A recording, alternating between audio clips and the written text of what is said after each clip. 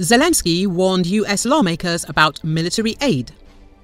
Ukrainian President Volodymyr Zelensky has pegged his nation's continued fight against Russia to sustained US military assistance, according to US Senate Majority Leader Chuck Schumer.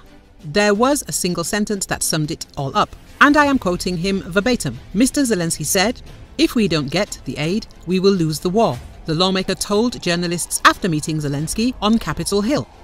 The Biden administration has requested an additional $24 billion in spending for Ukraine, but this proposal faces resistance from Republican lawmakers.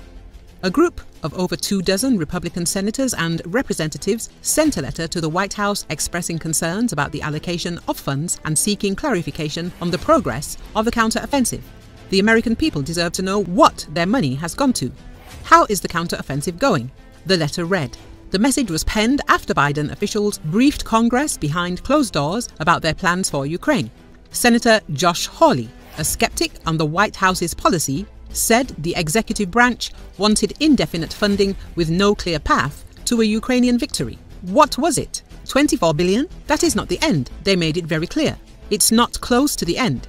He said of the briefing, "What we are basically told is buckle up and get out your checkbook." While bipartisan support for funding the Ukraine war remains intact, House Speaker Kevin McCarthy has faced resistance within his party, according to US media. During its summer ongoing counter-offensive, the Ukrainian military has encountered strong Russian resistance. Both the Zelensky government and the White House have shifted their messaging to emphasize slow but steady progress in the long term.